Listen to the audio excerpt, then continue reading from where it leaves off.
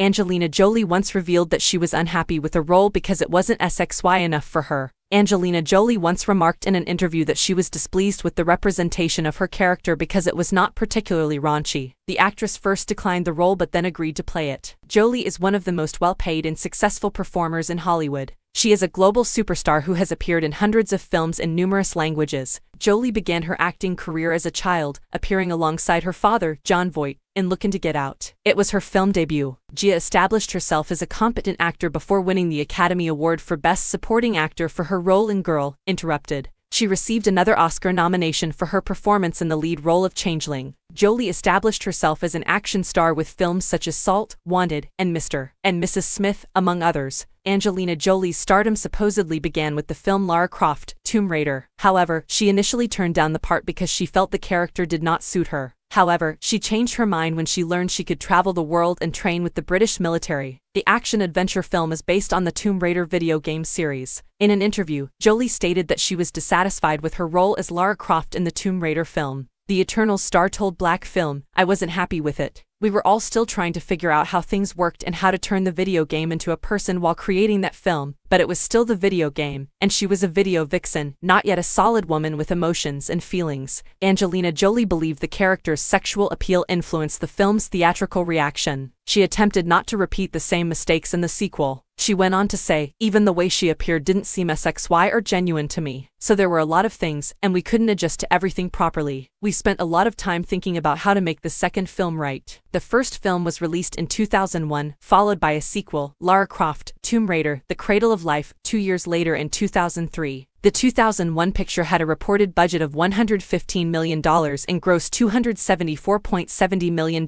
worldwide, according to Box Office Mojo. The franchise was revived in 2018, although Jolie did not return to play the part. Instead, Alicia Vikander took over as Lara Croft. The Angelina Jolie starring picture also included James Bond actor Daniel Craig, who has labeled it one of his life's biggest errors. Check out the complete article here.